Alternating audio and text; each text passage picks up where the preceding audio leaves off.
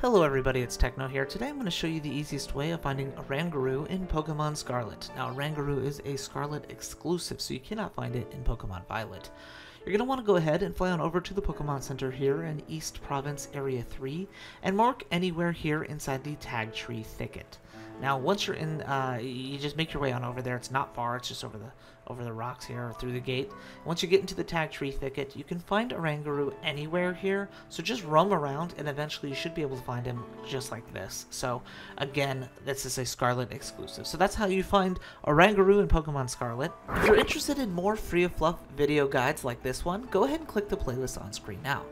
I hope you enjoyed the video, and as always, Techno's out.